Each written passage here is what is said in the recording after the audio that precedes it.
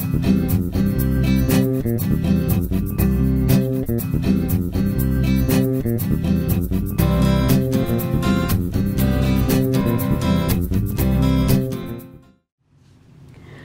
I'm Maggie from Maggie's Crochet Needlework and Crafts, and in this video I'm going to show you how to do a ruffled scarf using 2 strands of Sashay Boutique Red Heart yarn, and that's available at maggiescrochet.com.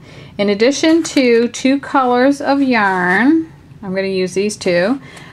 You'll also need a large crochet hook. I like using the Dreams hooks because they have such a deep throat on the head of the hook that you can see right there. And this that I'm using is a size K, and I recommend for beginners or just to have these in your little pit kit for crocheting or knitting, to have these jumbo stitch markers, and these are available at maggiescrochet.com also, and I'll show you how to use those to keep any loops from sliding out. So right now what you're doing with this actually is running 2 strands together at the same time. So what I'm going to do here is open this one up, and then I'll use the lighter color over the top. So let me move that. Okay, so I'm going to open this up. You see a little grid here, and I'm going to take both of them together.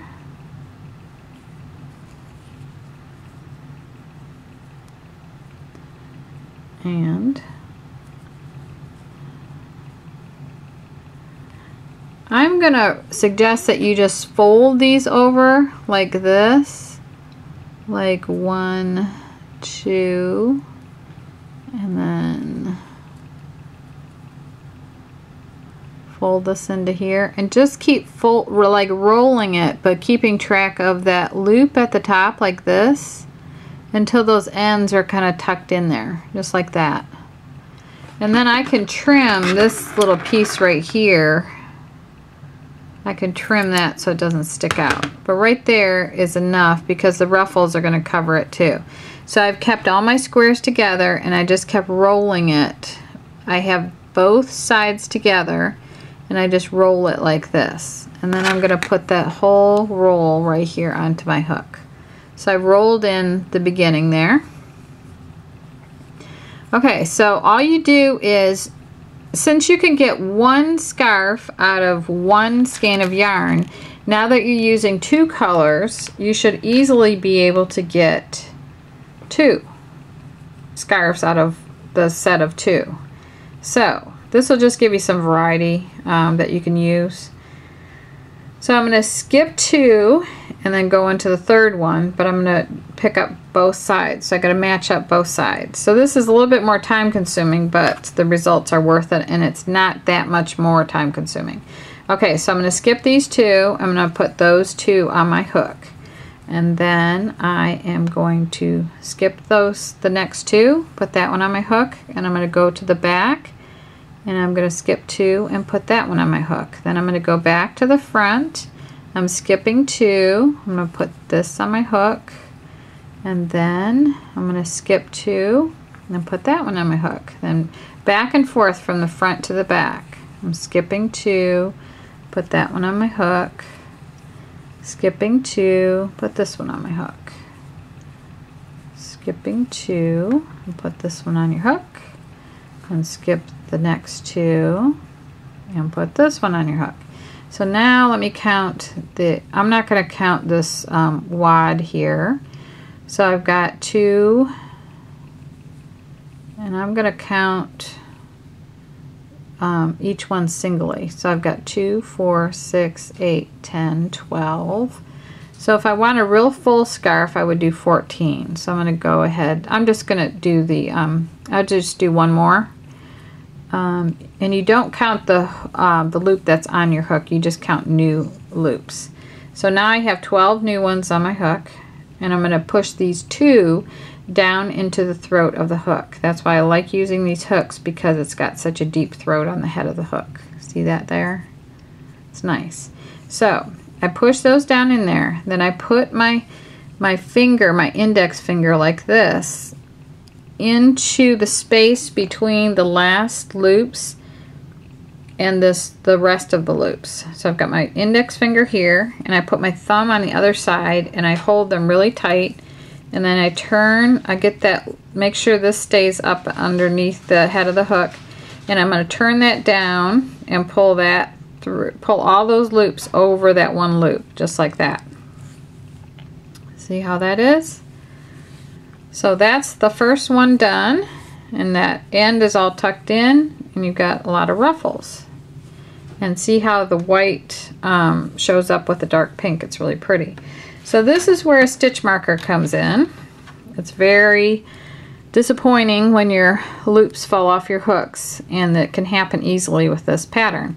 So what I do is I go in the back and I put the stitch marker through those two loops that are on my hook, and I'm just going to fasten that there. So now you just spread this out, and I'm going to skip 2 there. I'm going to put that one on my hook and skip 2 here, right there, and skip 2 on the front, and then go back on this one, and then skip 2 here, go back on that one, and then I skip 2 there, go back there, skip 2, go there. So it's just back and forth. Once you get used to this, you can just watch TV or do whatever like you usually do when you're crocheting, and just get them done easily. I've heard of people following my YouTube videos and making tons of these. Okay, let me see what we got now. So I have my first one on there. So new ones that I put on are 2, 4, 6, 8, 10, 12, and 14. So I can take, since I'm doing 12, I'm going to take these off. So now I'm going to put this down in the throat of my hook. I'll put my finger in here. I'm going to ignore this little stitch marker here. I'm going to grab hold of all these loops real tight, just the one side of them.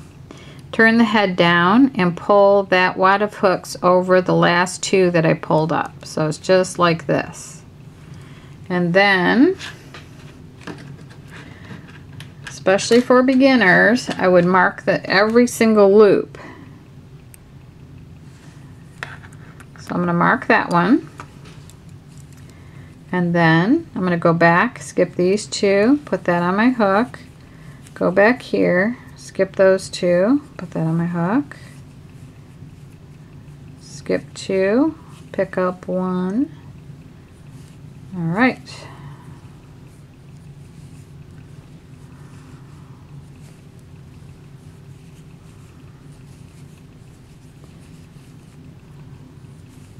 I'm going to do another video to show you what to do when you have knots in your yarn, or you run into a place where it just gets all frayed, because I've had that happen, because I've made quite a few of these and I've seen other people deal with it. So I've got solutions for all of that. So let me show you here. So I have 2, 4, 6, 8, 10, and 12. Okay, the last 2 stay inside the head of the hook there. I'm going to put my index finger here, my thumb over here. I'm going to turn down the head of my hook and lift those loops over the head of the hook, being careful not to catch the loops inside. And I think I did catch a little strand there, so I'm just going to pull that off right there. So that's the other thing I'll go over in the other video too, is if you catch strands coming out of there, and I'll show you how to figure out how to fix all that. So now if I want to mark this one here, all I got to do is go to the one before the last one I did. You don't want to take this one out, but you can safely take this one out. So you just remove this and you move it up to the one you just did, like right here. And then you continue on just like that. So see how pretty it is with the running the two colors together, and then they all get they all ruffle together. It's so pretty. But that's another idea that you can do with this yarn. Okay, so let me show you how to finish off. So this one, you've got 2 strands. So you just hold them out like the regular, you know, really thick yarn. And for this, I'm gonna leave like maybe a 5-inch end here. I'm gonna cut away from the hook, the loop that's on my hook. Okay, then I am going to pull both of those one at a time. I'm going to yarn over with this one and pull it through the hook, through that loop, and then I'm going to hold on to that loop, and I'll put that loop back onto my hook, and I'm going to pull the other strand through. So they're both coming through like that. Okay, and then I would tie a knot with both of those strands at the end, like this, and like this.